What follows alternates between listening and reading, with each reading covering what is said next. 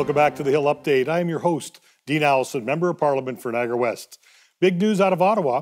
Even though Parliament will not meet until the second last week of November, on Tuesday, the Board of Internal Economy, a powerful parliamentary committee, ordered that anyone entering the House of Commons precinct, including all members of Parliament, will need to be fully vaccinated as of November 22nd. The debate and the decision took place behind closed doors. This committee has a membership of 9 MPs, of which 5 are Liberals, 1 is an NDP, 1 is Bloc, and 2 are Conservatives. Under the Parliament of Canada Act, the Board of Internal Economy is responsible for financial and administrative matters that concern the House of Commons. Decisions are normally by consensus, but that doesn't seem to be the case here. According to the committee, there will be limited exceptions offered for medical valid reasons, with the requirement to show proof of a recent negative antigen test.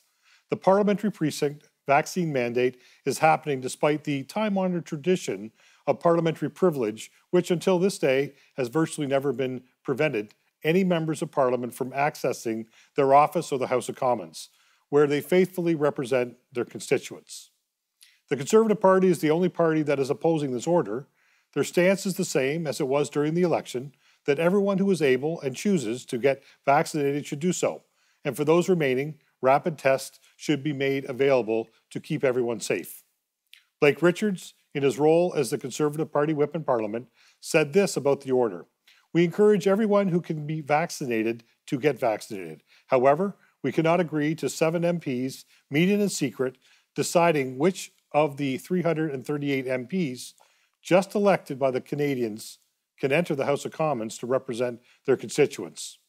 Richards went on to say, "I can't discuss what happens at an in-camera meeting, but I will say that we've always said that vaccines are the most important tool to get us out of this pandemic.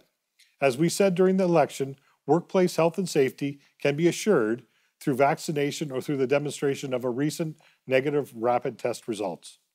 His comments suggest that the Board of Internal Economy's decision was most likely approved by the Liberals, New Democrats, and Bloc Québécois without the support of the Conservatives. John Ivison, a prominent journalist for the National Post, asked, "Are MPs really comfortable that the body set up to handle human resource and administrative matters has bypassed the constitutional role of the House and made a consequential decision on its behalf? This all seems quite peculiar. Are members of Parliament playing political games with each other's vaccination status? Are we entering an era of vaccine politics where one side bans the other based on medical status? Is this the case for the Liberals, the Bloc, and the NDP banning some Conservative members? If some Conservative MPs are barred from entry into the House of Commons, and that's if they can get to Ottawa with the current travel restrictions, including the vaccine mandate for travelers, it is unclear how the rights of their constituents will be heard and will be respected. When did it become okay in our society to ban members of Parliament from their workplace, or anyone else for that matter, based on their personal medical choices?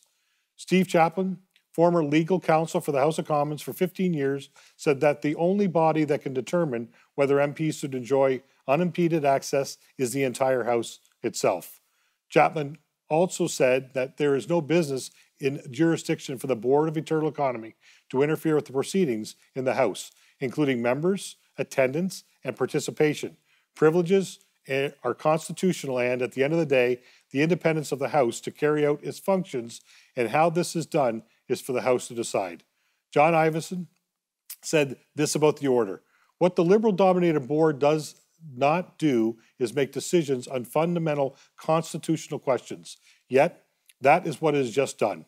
Ivison goes on to say there are strong feelings, even among MPs who are vaccinated, that mandatory vaccination is an infringement on freedom of movement and the constitutional rights of Canadians, and that it is equally clear that the board has no jurisdiction when it comes to MPs whose privilege to fulfill their parliamentary duties is a constitutional matter. Parliament must remain able to represent the interest of all Canadians. This includes those who are fully vaccinated, those who are medically exempt, and those who have opted not to get the COVID-19 vaccine for various personal reasons at this time. When we come back, we're going to introduce our couple guests, and today we're going to be talking about immunity, natural immunity in the body as it relates to COVID-19, when we come back from break. See you after the break.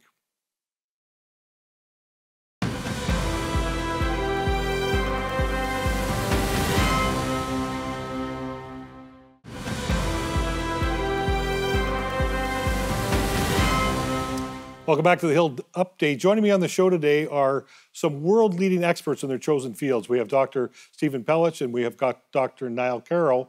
Dr. Niall Karrow graduated with a PhD in biology, toxicology, immunology from the University of Waterloo and continued with a postdoctorate work at the University of Guelph and Virginia Commonwealth University in immunotoxicology, which is the study of the effects of toxic substances on the immune system, and immunogenics, which is the immune responses.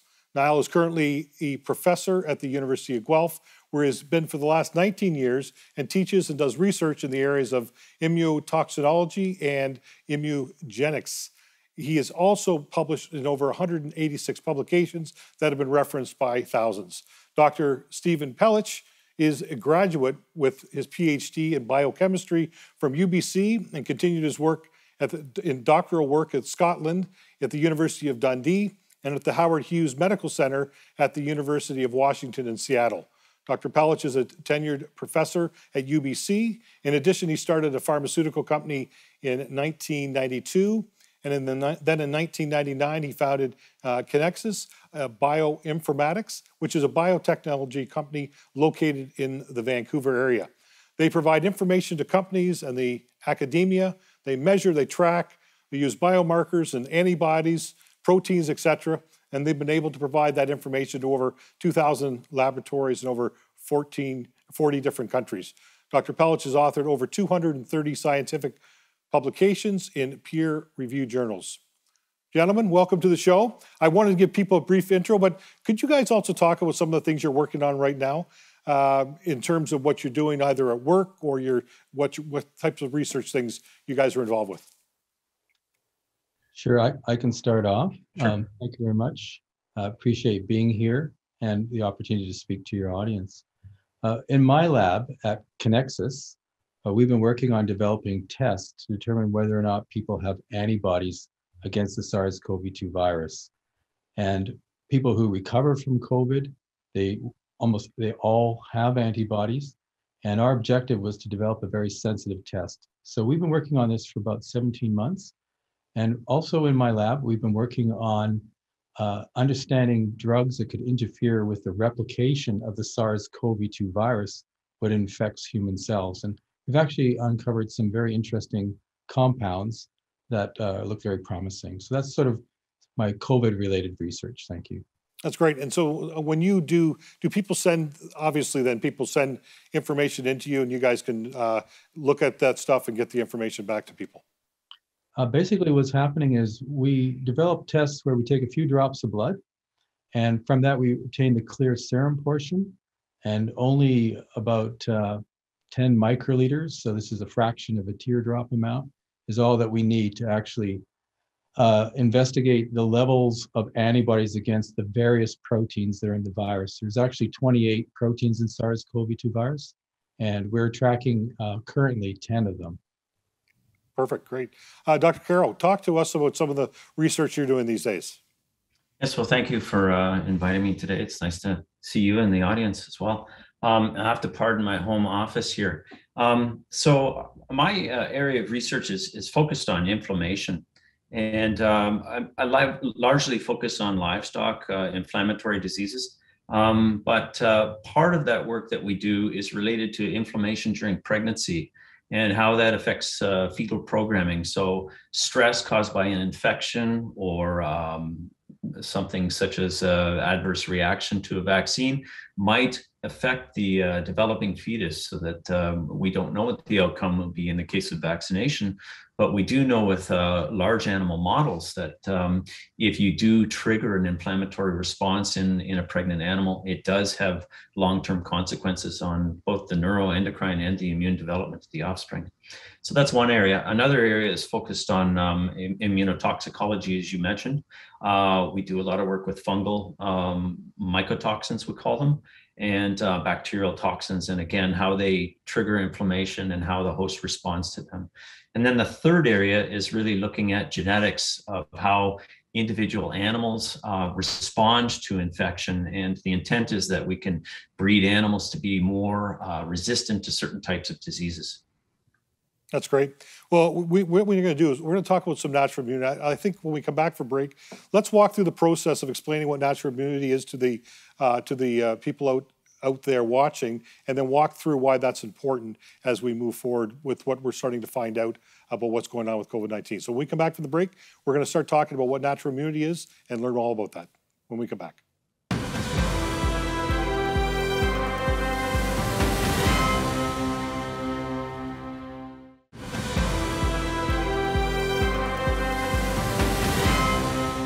Welcome back to the Hill Update. So we're going to talk about natural immunity. So immunity and virology of 101 have taught us that over a century that natural immunity will protect us against certain respiratory viruses. Even the CDC in Health Canada recognize that we have natural immunity for chickenpox, measles, mumps, and rubella. So let's talk a bit about that right now. Dr. Karrow, the whole concept of natural immunity, what does it mean and why, how do we end up with natural immunity? Well, it's something that takes time, actually, and we are born immunologically naive. We are exposed to microbes from our mother and the surrounding environment, and our body learns to respond and to not respond to certain types of organisms. And this is all determined by two arms of the immune system: the innate immune system, which is when you're born, it's fully functional, and the acquired immune system, which takes time to mature. So immunity is the ability to resist infection.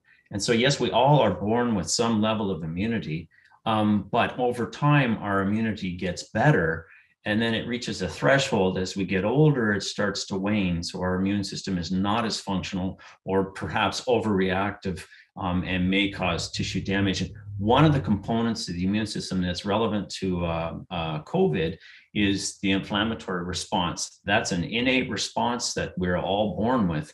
But as we get older, we have the reduced ability to regulate it. And the problem with inflammation is it's like a double-edged sword. We need it to fight infection or to mount an immune response to a vaccine. But if there's too much of it, it can also cause tissue damage.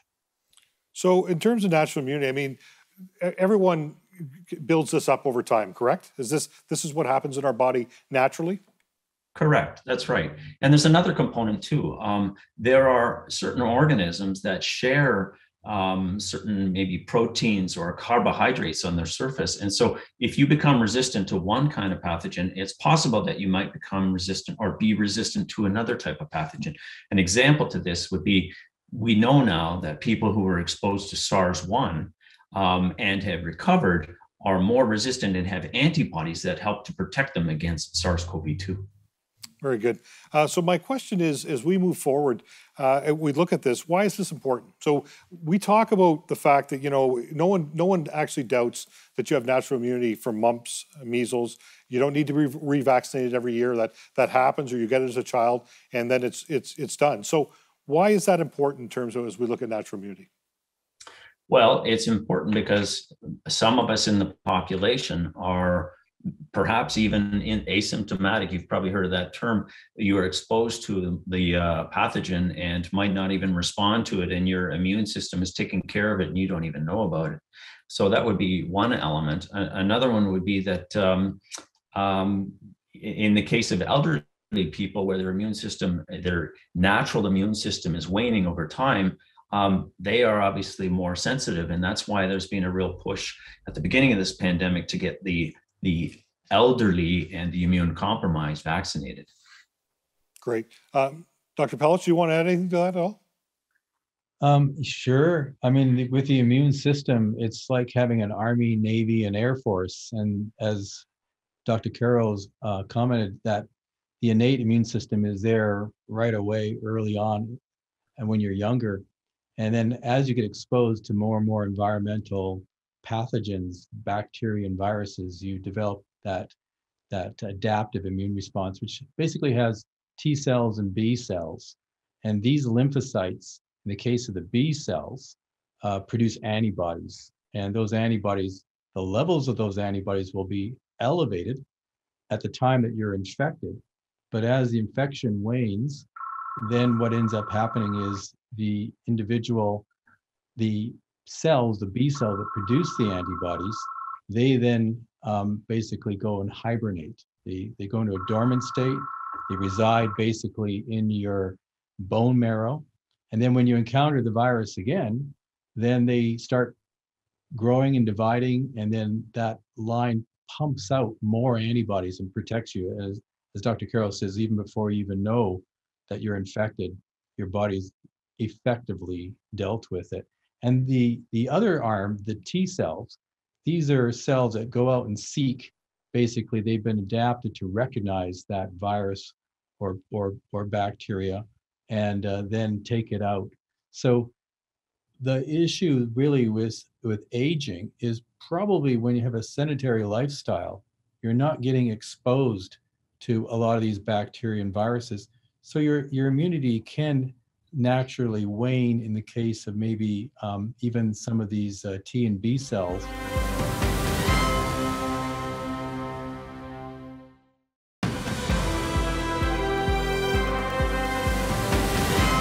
Welcome back to the Hill Update. What we were talking about before break, Doctor, was the whole concept of natural immunity, why it's important. You were talking about aging. Sorry to cut you off, but let's go back into that thought there.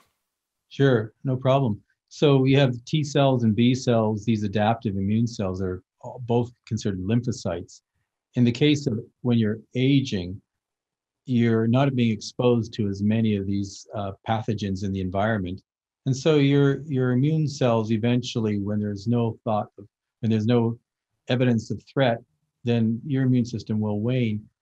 Plus, as you get older, with a more sedentary lifestyle, you may be exposed to whether stresses. These things can reduce your immune system. So I think with the elderly, they just need to exercise that immune system more, and being more sequestered actually makes it harder for them to have a good, robust immune system. If you're out there more active, you're likely, even as you're older, to have good immune protection. Good. Dr. Karrow, you just talked before break about that study that says in Singapore, was found that last 17 years from SARS-1 infected patients who never previously had COVID-19, they actually had antibodies that were moving up. Would you explain that a little bit more about that? Yeah, sure. Well, so the virus has a genome sequence that ends up producing proteins. And it's those proteins that act as antigens that the immune system recognizes as foreign and mounts an immune response to. So if the protein signature is similar with SARS or any other coronavirus that causes maybe the common cold, for example, and SARS-CoV-2, then antibodies that were targeting what we call an epitope on the any one of those proteins can cross-react. And so you get some level of protection. So in the case of this, we'd be talking, an example would be the spike protein, for example. The spike protein is similar to SARS and SARS-CoV-2. So your antibodies would cross-react with those. Some of the other go ahead, Steve. In my own lab, we've actually created sequences that are from SARS-CoV-1 and SARS-CoV-2. And some of the people we test today, we can see that they actually have antibodies that recognize SARS-CoV-1, but not SARS-CoV-2 as well. So that illustrates a natural immunity that's persisted for at least 17 years since that virus has been known to be around. But at the same time, we do see very strong cross-reactivities in some parts of the virus proteins, where likely the antibodies they developed against cold coronaviruses, for example, or maybe SARS-CoV-1, actually are still there, and they protect people today from SARS-CoV-2. Yeah. Very good. So let's move into natural immunity and COVID-19. We just sort of touched on it there. I mean, I guess that's the question now. If we recognize natural immunity and other things, then we should be recognizing natural immunity when it comes to COVID-19. We've only got about a minute left to discuss this, but we'll pick it up for the next show as well. But could we just get started here with why it's important we look at natural immunity as it relates to COVID-19? Do you want to take that one, Dr. Pelech? Sure. Well, okay. Both Neil and myself, we've been involved in going through the literature very carefully, along with our colleagues at the Canadian COVID Care Alliance. And basically, natural immunity is better because in the case of the vaccine-induced immunity, it's against just one of the 28 proteins. So it's a very narrow immunity. Secondly, we know that we have lasting immunity with natural immunity. We've demonstrated in our own lab, we've tested people a year and a half after they've been infected, and we can still clearly detect their antibodies. And third, it's the right type of antibody. When you're infected with a virus that goes through into your lungs and airway spaces, the response of those kind of antibodies tend to be what we call IgA and IgM class antibodies. But when you're vaccinated, the type of antibody that you get is an IgG class antibody. They're very good. They last for at least 21 days. But the levels of those IgG antibodies in your airway spaces and lungs is very low. And so your protection is not as complete. Whereas when you've naturally been infected and you have that response of the IgA and the IgM antibodies, they're there and they will be produced at those sites by memory B cells that are located there. And then finally, you can avoid the issues of vaccine injury, which is another topic entirely. And you know what? We'll catch that on the next show. So we got a really good show here. We're going to do a second part here as we look at natural immunity and COVID-19 and how it relates to individuals.